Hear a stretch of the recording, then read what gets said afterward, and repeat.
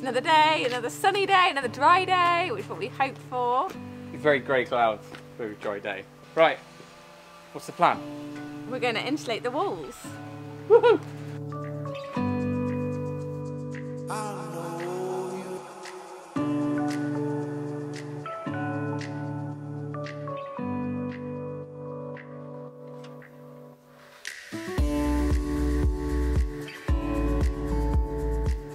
So we have sheep's wool and wood fibre board.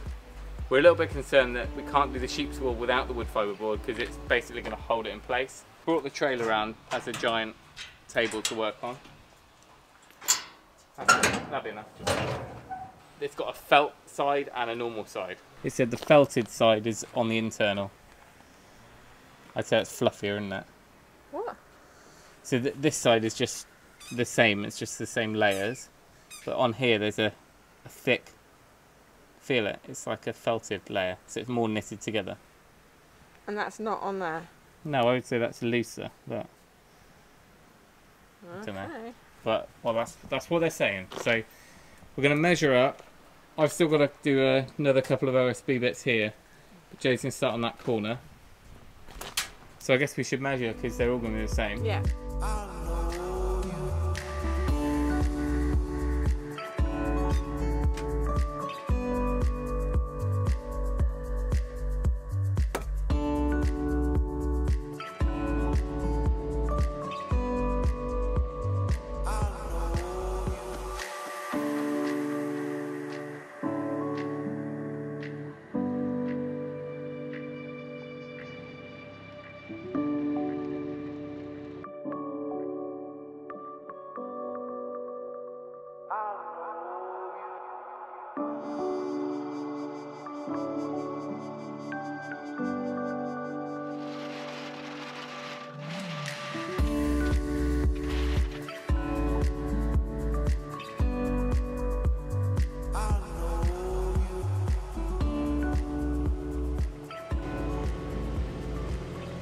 It took 10-15 minutes to bring around some scaffolding. Not vital, and brought everything round. Yes, you should put kickboards and endless more handrails and stuff, but it's a damn sight safer than working on the ladder. Now the tongue and groove, we're going to start at the bottom, work up, and then the offcut from there will probably start on a different wall. I don't really want too much wastage. They're relatively lightweight, but we are going to sit them on a batten at the bottom.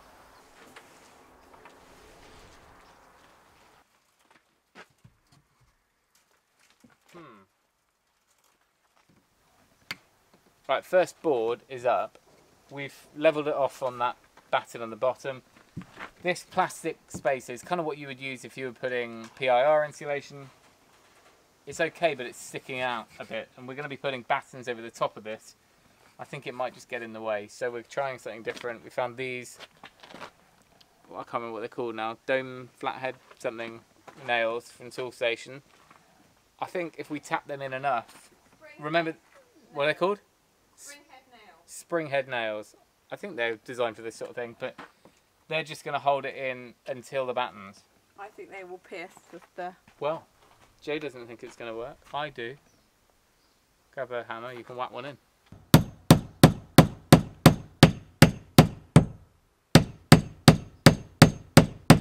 That's... You think I need to hit it further, aren't I? Yeah, until it's flush.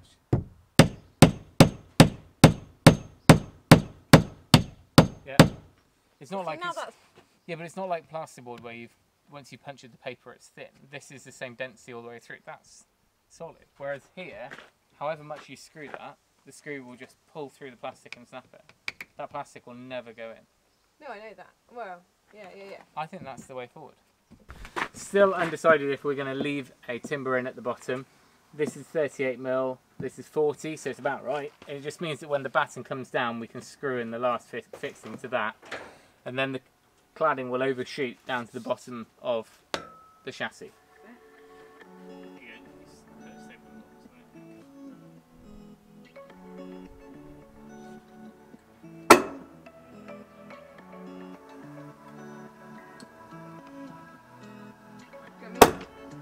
Yeah.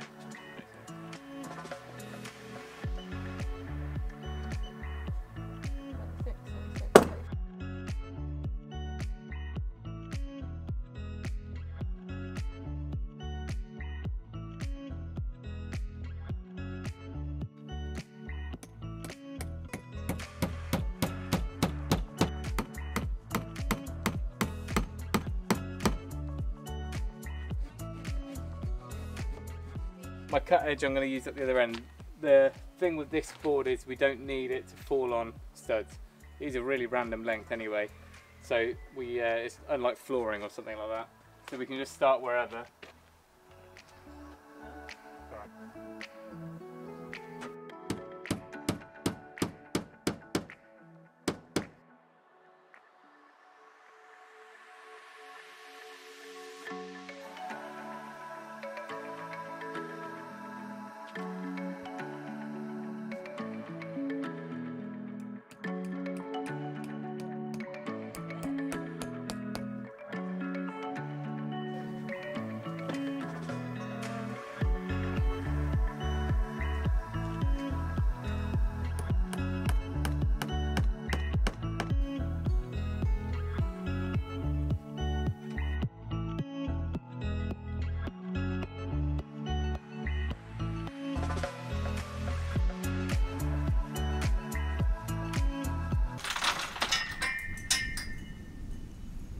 Oh dear.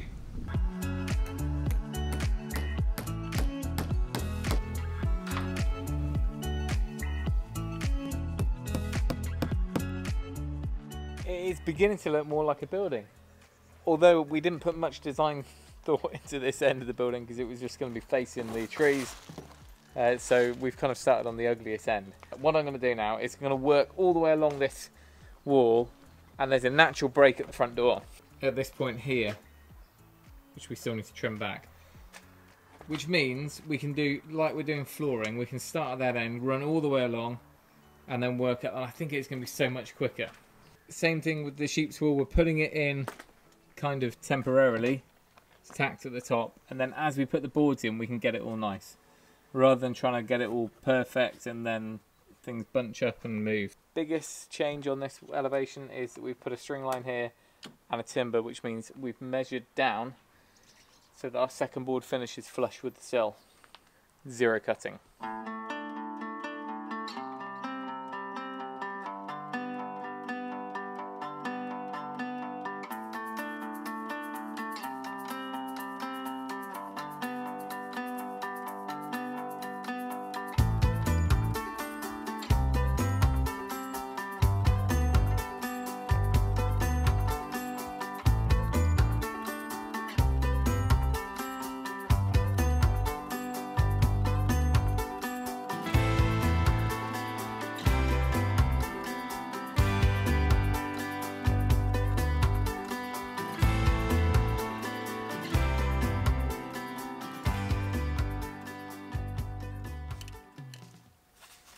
So I'm clinging on to what shade I've got left here, this side of the building, and getting all the insulation in. It's going okay. We're kind of, it's definitely better acoustic now. Now, it's still struggling a little bit on spacings.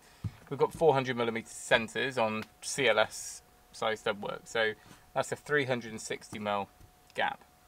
These are 380, or they're meant to be. So 10mm, you know, you would think, okay, that's about right to make sure it friction fits.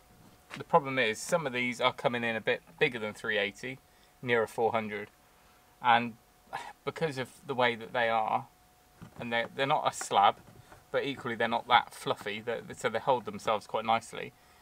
But as soon as you tuck them in a bit too much, you can see here it starts waving, and I just think, I mean, I'm not sure quite what we can do about it. I'm not going to start cutting 20mm off. It would be maybe it is a case of giving them a tug down. I mean, we are being fussy here, but at the end of the day, you don't want cold spots in your wall, and if you're going to do it, you may as well do it properly. This sort of, I mean, we've got insulation on the outside, so it's not as drastic as it could be if you were insulating and then just cladding straight on here, and you were doing this. Because here you've got no insulation, and that's just a cold spot all the way through. So we want to make sure that we've got the full thickness, which is lovely. I mean, look at it, it's really nice stuff to work with. You know, tight against the stud. It's just how we arrange it. But because we're starting with those wood fibre boards at the bottom, it means that we can check as we go and arrange it. Now, because it's 100% sheep's wool, supposedly one of the properties is that it's not going to drop and sag like some other fibres. So that's good to know. And yes, we're putting in a couple of staples, but mainly at the top, just literally tacking it on the edge like that, and then that's just belts and braces. This is just over 100mm in thickness. Our studs are 89, so we're getting that nice little bit of compression to hold it in. And the wood fibre boards have got so much friction, you've actually got to be careful when you put them on and then slide them into the tongue and groove. It can actually do this and pull the wool with it. So.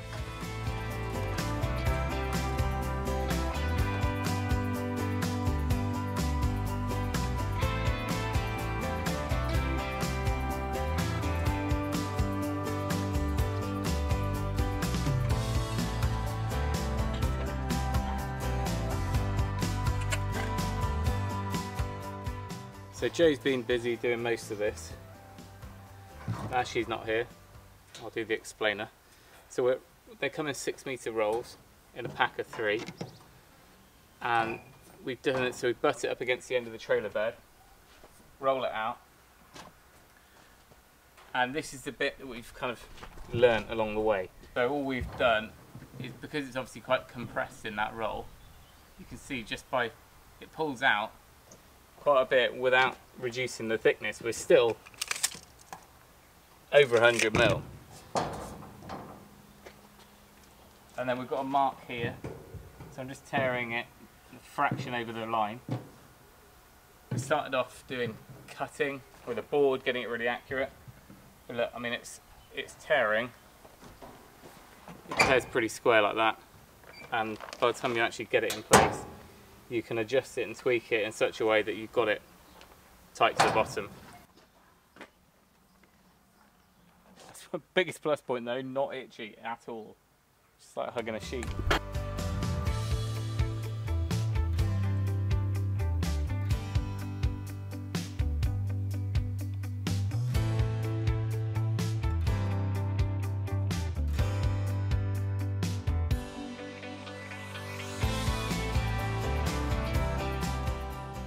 Right, finally time to get on with the wood fibre boards. We are working, well, hopefully in the shade this side, and then I'll go around and finish what I didn't finish yesterday. As we did on the other firewall, the timber's there, so we should end up with a full board finishing on our window, and we'll take this one right beyond the corner.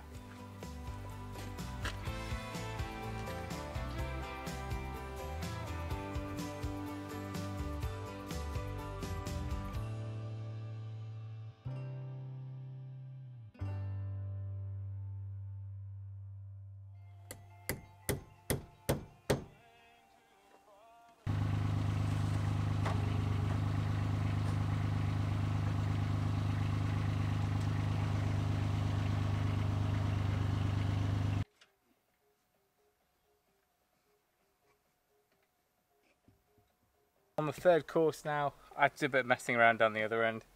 Hands up, I might have messed up my string line. Only by a little bit, but it just was, I mean, we were probably 10mm too high. So that idea of getting them to line up with a sill, I had to go back in and sort that out. Anyway, trying to get back onto track now. So we're on the third course, and I've got an offcut from the other end. So we'll start up here, and we'll run out of those nails. I kind of like the nails, but fortunately I'd already ordered these, which I think we looked at yesterday. I stopped using them. We did 2, and then we thought they would protrude too much and kind of get in the way of the battens. Turns out I was using them the wrong way round. I think there's this star-shaped profile on one side and it's flat on the other, and because there's a hole there, I'd assumed that the head of the screw sat inside that hole. However, when you look at them, they're kind of flying saucer shaped, and therefore when you use it that way, these ribs on there grip into the insulation, pull it in, and still hide the screw hole.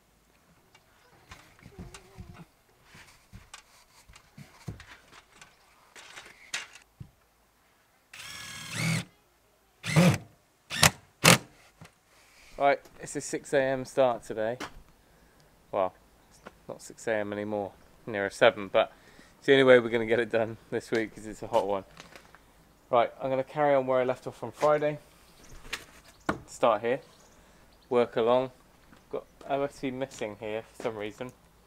I think it was because I jumped to a whole sheet, but I'm not going to let that stop me. I'm just going to carry on insulating. We'll deal with it from the other side. Joe had already pre-cut a lot of this insulation, I think, so that's fine. That's 1, 2, 3, 2, 3, to another over here.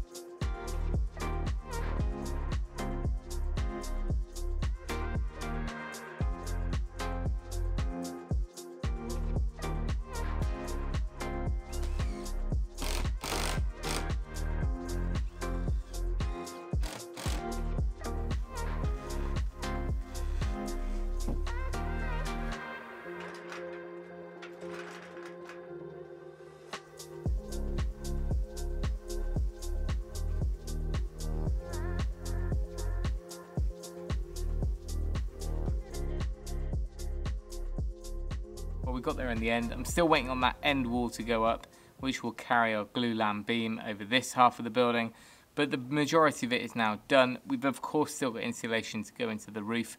There's a couple of different approaches we've got going on up there, but this was a good example of just trying new things and trying to move to a different sort of approach to insulating the buildings. The more renewable and sustainable stuff, almost the same. Of course, there are a load of new technology and more modern alternatives, but there's just something nice about working with this sort of materials, and I think this just gave us the ideal opportunities to try them out before we get onto a bigger build in the future. I will leave a link to everything down in the description. We were just punters, so we bought all these products. This was from a company called Sheep Wool Insulation, and it's the only 100% stuff that we could find. A lot of the other stuff is blended with plastic. And then the wood fibre boards, again, endless suppliers and manufacturers of this stuff. We found a company called Back to Earth down in Devon, and they stock a variety of different brands. I don't think they're fixed to one, and this is the one that they suggested. Of course, you can go way thicker with this stuff, and if you were going to try and hit a certain U value, then you'd be really beefing up this stuff. Also the detailing, a lot of people just lime, render and plaster straight onto this, which I really want to try. Can you stop eating this sheep's wool, dog? But in our situation we're cladding it, so I think if you were going to lime render it on the outside, then you would put a lot more fixings in and make sure everything was exactly right, ready for your beads. But in our situation, we're using it more as that thermal break, and it really does give some thermal mass to the building. When you insulate something with just foam, she's like munching on sheep's wool. If you insulate something with just foam, then it might heat up quick, but it cools down rapidly. This sort of mass should hold a little bit more of a stable temperature in here, so hoping that that was a good route to go. And finally, for those of you who are going to worry and comment about sheep's wool insulation and moths and things like that, it really isn't. I mean, we used a different sheep's wool in the last house and we never had any issues. That one was treated with borax, I think, and it was the blend, so it had like 10% polyester. All the scraps we've just put in our compost heap, or you could use it for mulching around trees or all sorts of things. The fact that this is 100%, you know, that's great. We're not putting any plastic in the compost heap. The type of wool we've used is an actual fact. It's not treated in any way other than the process that it goes through, which makes it kind of inert and non-attractive to moths. So there is no chemicals, no nothing, no treatment in this at all. It's simply the process. I should probably find out more on that. I can't remember quite what it's called. It's not lasers, but it is probably heat or something like that. Basically treats it, but physically rather than chemically. And there will bound to be comments about fire. This is really just chars, and this stuff, you know, sheep's wool is well known for being very, very good from a fire perspective. That's why furniture and clothing and mattresses and stuff often perform way better if there is a fire, if they're made from wool rather than polyester and foams and all sorts of new stuff. So anyway, there we go. Life's an experiment, and the benefit of this cabin is we get to try it all out, and you guys don't have to. We can, you know, practice these different methods on it. As you can see behind me, big blue window means we've membraned and battened on the outside, a little bit more to finish on that, and then we're working on the roof. All that should happen this week, and my genie lifts are coming, so I can get this big glulam beam up as well. So hopefully, well, editing providing, we should have 2 or 3 more videos coming out this week. Thank you for watching. Remember, if you can, do it yourself, and we'll see you next time.